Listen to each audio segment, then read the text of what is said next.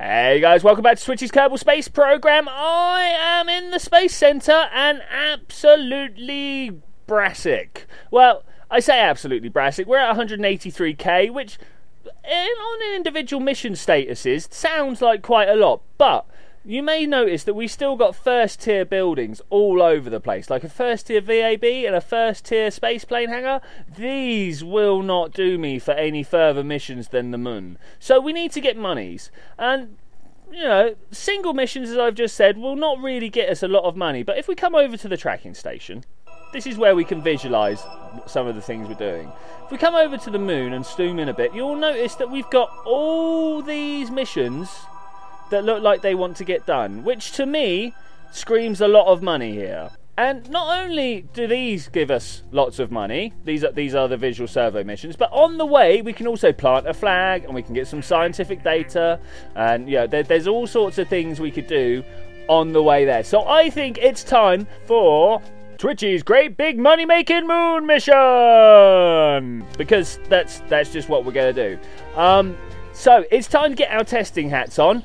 Enter revert space, the place where we can go and blow things up and come back to where we were. And yeah, try and get some designs on the go for ships that can fly around on the surface of the MUN and capitalise on all the fuel and the missions up there that need to be done. As we all know, rover designs should be flat and wide to give them a nice solid wheelbase on, so that they don't roll around and like smash themselves up on the surface of the MUN. Now this was quite a naive attempt to try and get around that particular problem. As you can see, I've got landing gear radially all around my spaceship in the vain effort that, like, if we do flip around at all, we can land on our landing gear and be safe. And it kind of looked alright up until this point, where, to be honest, I'm not sure what the failure was here. There just was a very big fail in this design here, as all of these explosions are testament to. Now, I immediately thought the problem might be that the central portion between the landing gear were touching, and for some time this actually did appear to be what my problem was. We can see here I'm getting up to a whopping 100 meters per second. I even managed to do a couple of turns, but eventually everything catches up with me and explosions are all around. So I'm like, okay, back to the drawing board, let's just scrap this design and try and come up with something a bit more stable. Design processes being what they are, I actually went a little bit backwards in the scale here. You'll see we have 3 landing gear, but more importantly we have a lot of fuel and we have all the scientific equipment here. This is the first iteration of the Alone Ranger, single person Alone Ranger. Due to the different clusters on the MUN, a northern hemisphere and a southern hemisphere cluster of missions that we need to go for, I decided that we're probably going to be working towards 2 different rover designs. One that Richmal's going to be taking, and one that hopefully Jebediah and Bob will be involved with. Now this one seemed to be going alright, and to be honest, this is actually quite a solid design for a 3-wheeled rover. I was more than a little bit impressed with how well it did, but you will notice that we are travelling at half the speed that the last one did, and we're having troubles all over the place, just troubles everywhere. And widening that particular design out a little bit, you'll notice we now have 3 fuel tanks, like a 3-wheel design on the go. This will change by the end of the testing process. But yeah, this is definitely a lot more stable. You'll see that we're already pushing through the speeds we were when we were having trouble on the hilly bridge. And the reason that I'm going down this runway here is because it's very bumpy. It's going to kick my ship around all over the place, and that gives it real time to like just test out how well it reacts with the SAS. And for some reason, this happens at the end. Now I'm putting that down almost entirely to player error. You'll notice that the way that I dealt with it was just wrong. But enough of those single player design or single person design. I now want to take this out. This is a Tonto to go with the Alone Ranger. This has 2 cockpits, one on the front, one on the back, and just loads of fuel. It also has double science, so it has like two science bays, 2 mysterious goos.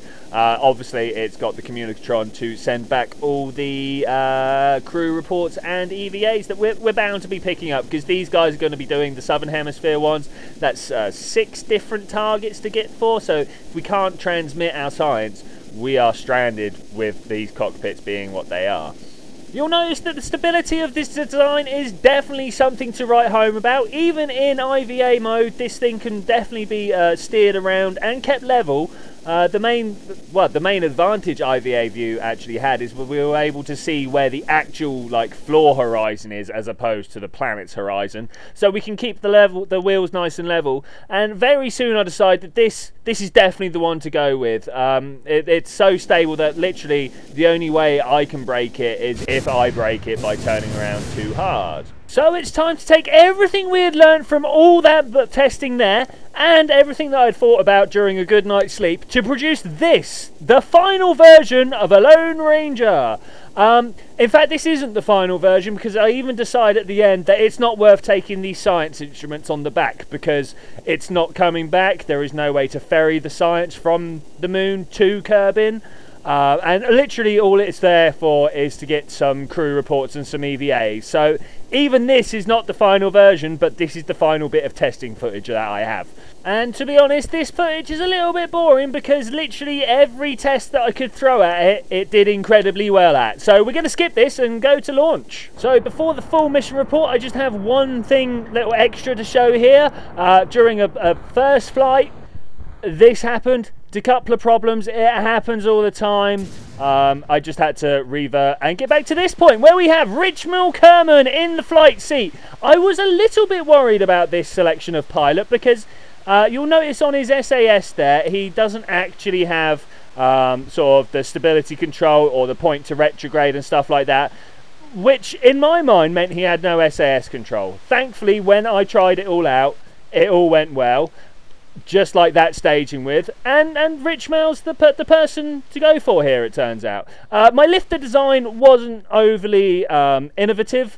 I threw like 3 stacks of these double fuel tanks plus skipper engines on there, which the Kerbal engineer told me was good enough to get us up to the moon, which thankfully it was. So I'm using the same techniques that we did for the Kerbal X to try and get my orbit relatively close to the top of the atmosphere here. We don't want to be wasting all our fuel in getting ourselves into a ridiculously eccentric orbit when we actually want to be going off in another direction or something, which thankfully we did really well, but we're just a little bit too far around the orbit to be safely going to the MUN. I mean, I could have hit my throttle full pelt right now, but I decided no, let's wait until the next orbit. We don't have patched conics. We have got to get this right. If we don't, we're just going to be flying around the Kerbal system with no idea of what's going on. And that's not what we're about. We're about precision flying. And indeed, we are so precise, there is nothing to report until pow! We cross the moon's sphere of influence and realise we are going to crash into the surface. I mean, that, to me, that's precision right there. I mean, if you can fly up and just touch the moon like that, you know you've got it right.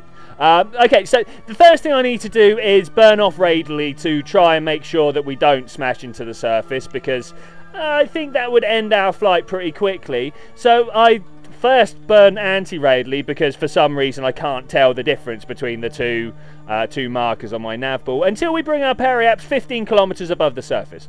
Brilliant, exactly what I wanted to do. But what I want to do next is grab a contract to get some scientific data from around the moon. Nice one, Gene, thanks. And then complete that contract. That is 20 grand in the back pocket there. Brilliant. Now, the next thing we need to do is get all these visual survey missions done. So we need to take on the contract so that we get these lovely markers for Richmal to make sure his orbit goes over the top of. Now, I really thought that for this I was going to be landing at this point. I was just going to be making my nice normal circular burn. We're going to spin ourselves round to the retrograde, make sure we're all lined up prettily well.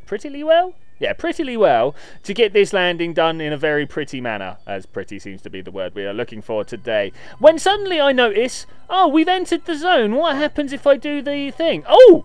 I've finished the contract. Well, that's great. Let's just carry on flying around, shall we? So my next plan, at this point, as it stands at least, is to get down towards Periaps, deorbit my burn, well, not deorbit, but slow down my orbit enough to make it a nice circular one, and try and get it going over the top of the one on the far right there. I'm kind of pointing at my screen, and I'm hoping that you guys can see what I'm pointing at, even though you can't see my finger pointing. That one that we see right there.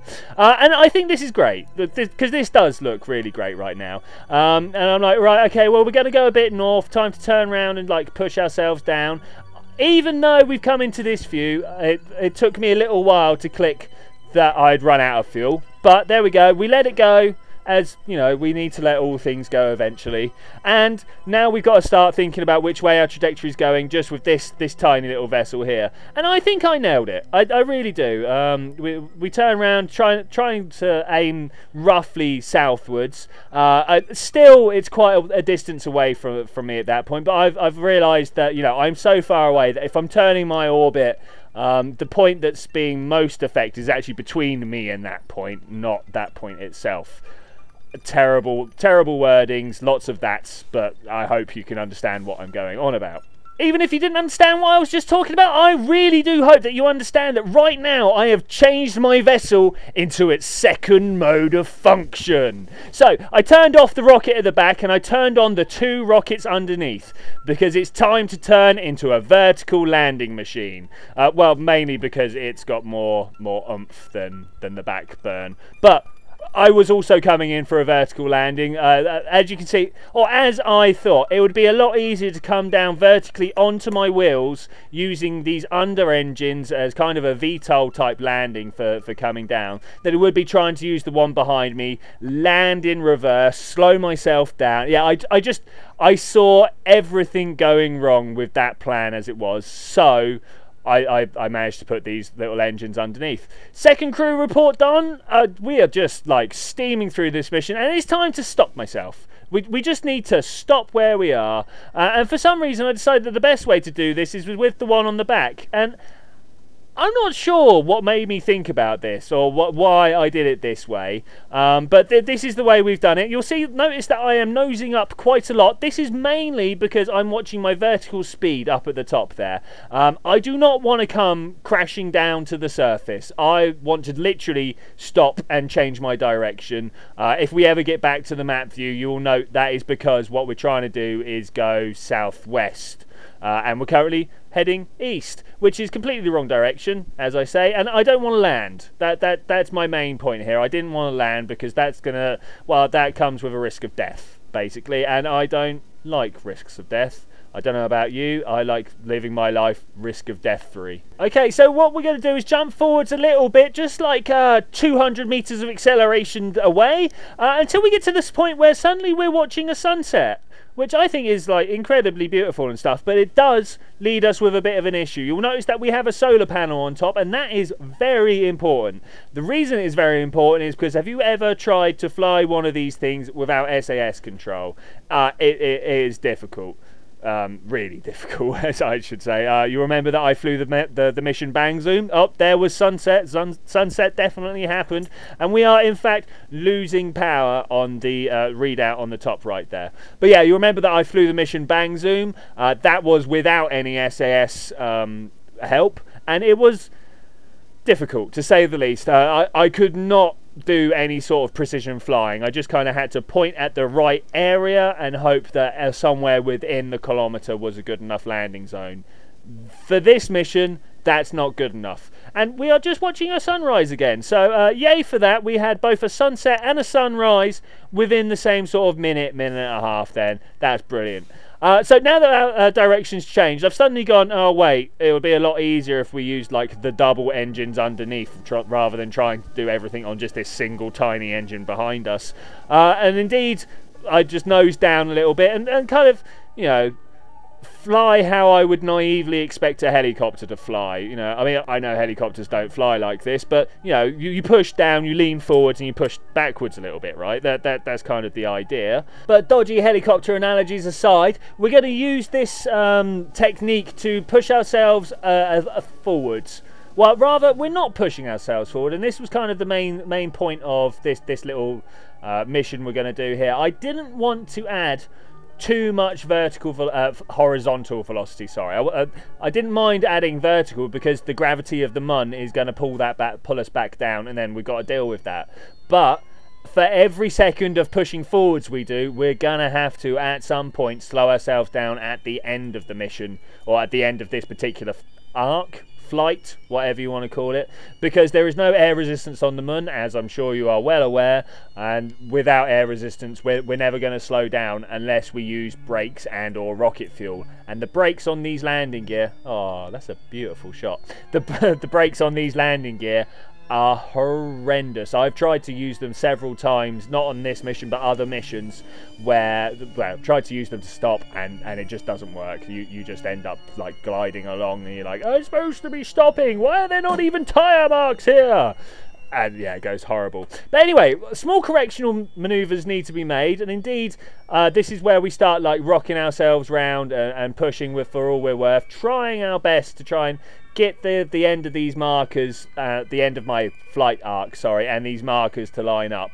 And indeed, I really need to push almost entirely sideways here. As you can see, I am giving myself a little bit of an upwards velocity, because, again, fighting the MUN's gravity. And there we go. I now think we are 100% trajectory assured. Everything's going to go well. And with that, I'm going to say thank you very much for joining me for this adventure. I will see you next time, where we're going to see if we land this safely. It's a big if, guys. I've not actually landed one of these yet. I'll see you then. Bye!